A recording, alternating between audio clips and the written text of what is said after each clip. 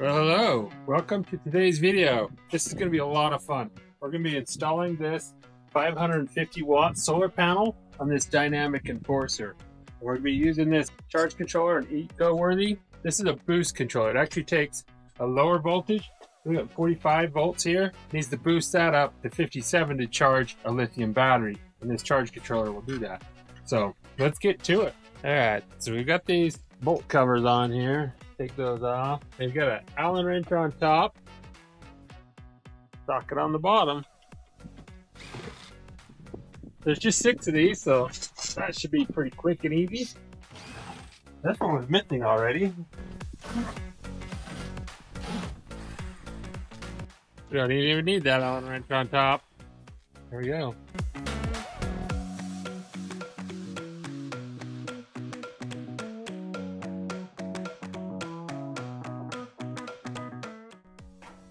So I pre-cut these 1-inch steel tubing, and I painted already, so it's ready to go. And we're just gonna put these right on here.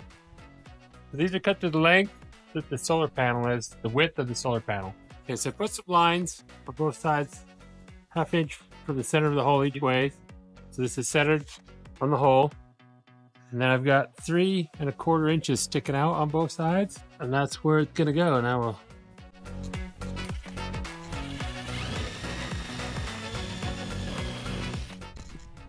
okay, that marks it. Now I'm going to clamp this side. That'll hold it in place while I mark this side.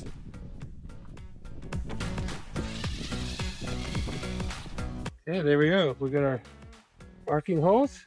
So I'm going to drill this one, and then I'm going to use it to drill the other 3. And then we'll put them on. So I decided I'm going to put these spacers on there. It gives me a little bit more bounce, maybe, well, more.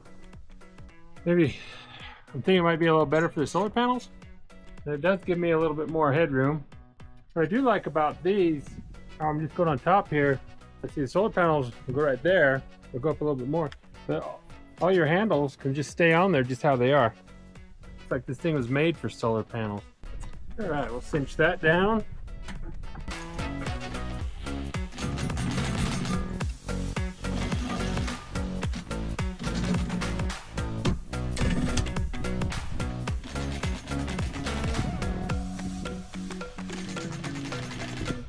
There. Yeah, I like that. Okay, solar panel. All right, let's do this.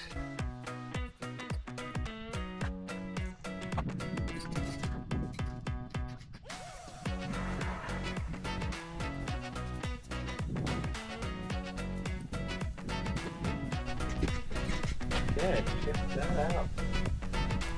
That's pretty cool. So this solar panel is really dusty because it had to sat on that trailer over there and went across 17 miles of dirt road.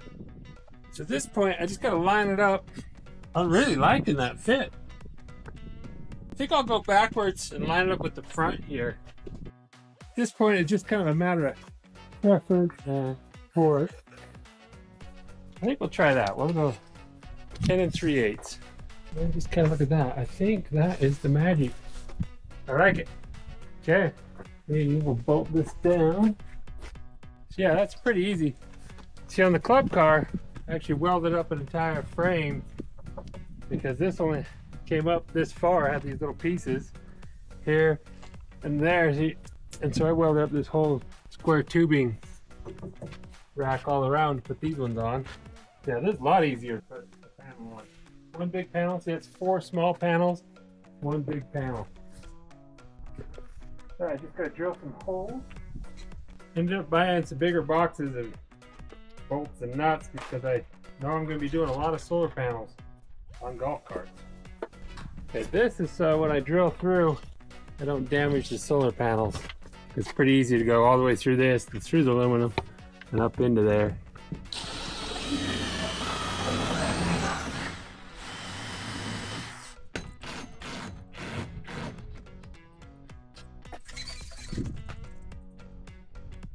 All right, just got to do that 5 more times. I'll go ahead and do that, and then we'll start putting the charge controller on. all bolted down now. Looks good. I like it. I think it's going to be great. I went ahead and I mounted the charge controller right here. So this has a cooling fan in, so it's not a sealed one. So I figured this is the best place for it. Probably the less dust, probably the least amount of dust, and it's also should be fairly protected from the weather. If I put it down under the seat here, it's going to be real dusty down in here, so I don't want it in here. So we've got a Vatrer 48-volt battery here, lithium, that we're going to be hooking this to. So I've gone ahead, pulled all the bolts, all the mounting bolts through this whole tube here. Actually surprised it's still there. There's nothing holding it. So I can feed this wire through it. The bolts in there is just too tight to get the wire to go through. Still might not be able to get that wire through there. Looks like I made it all the way down to there. All right, let's see what we can do here. There goes bottom. Ooh, look at that, it is right so close. It's right there.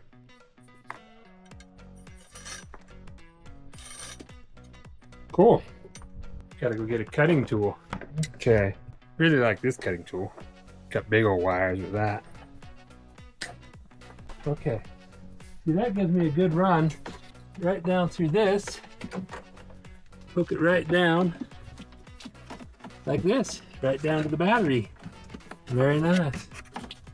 All right, I'm gonna get some connectors put on here and this bolted back up, and then we'll hook up this charge controller. On charge controllers, you always hook up the battery first.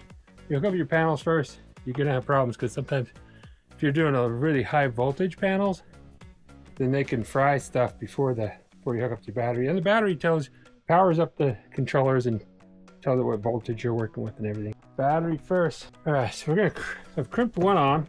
We'll crimp another one on. These are some pretty big connectors, but it's got the right size hole. I don't have the small enough one. So what I've done is I've folded the wire in half, and I'm sticking it in there and then crimping it. There we go. Okay, so at this point, we're gonna turn off the battery. I guess I could have turned that off a while ago. That's what I really like about lithium batteries. Just turn them off. I got no power here. It's kind of crazy. All those years of dealing with lead acid and the corrosion everywhere, it's just nice not to have all that corrosion. So when you're hooking up the batteries, you always put the biggest, where the most power is drawn, right tight to the battery. And then these other ones, it's your charger, this can go right here. Technically, I probably could just undo that charging one. I probably won't need any more. After I put solar panels on the club car, I haven't plugged it in since. So I doubt I'll ever have to plug this one in again.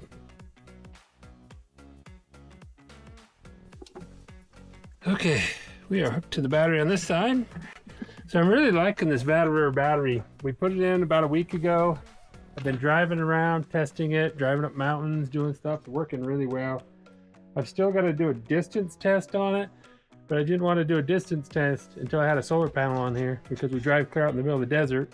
That's nice to be able to just charge it back up. I like to take power with me wherever I go. I guess we throw this seat back on for now. Yeah, so we just gotta hook this to this. I'm just gonna do some wire nuts for now. So the reason I'm just using some twisted with some wire nuts is because I might be changing this out. We'll test it. This will get us up and running so we can test it. But here's the reality is, this is rated for 450 watts and this is 550 watts. I'm 100 watts more than it's rated for. We might be burning it out. But my hope is, we'll see what the amps are. Maybe that'll balance it out, because we're gonna be, I put a voltmeter on this, it was like 47 volts coming out of the panel. We're gonna boost it up to 50 volts is the max on this too. So voltage wise, we're right up tight, maxing it out voltage wise too. So but it might be because my volts are so high on this, my amps might be low enough. Maybe I'm under 12 amps, but we'll fire it up and see. Yeah, let's turn the battery on. Okay, that turns on the BMS, fires up the battery. We've got power. This should be turning on. I don't know why. Let me test power right there. It's hard to get into them wire nuts.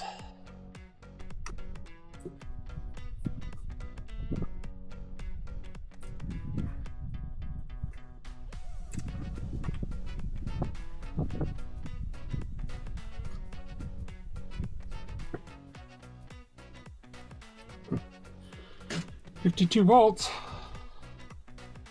Well, we can plug the panels in and see what happens. Okay, that livened it up.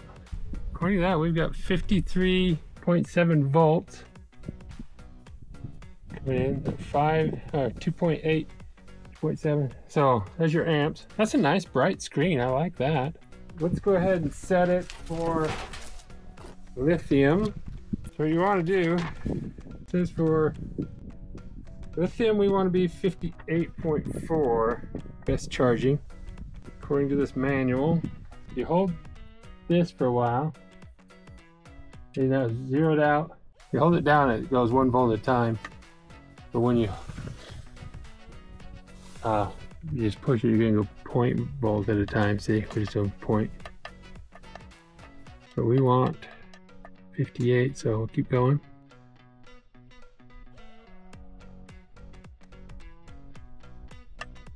Which is 7.6.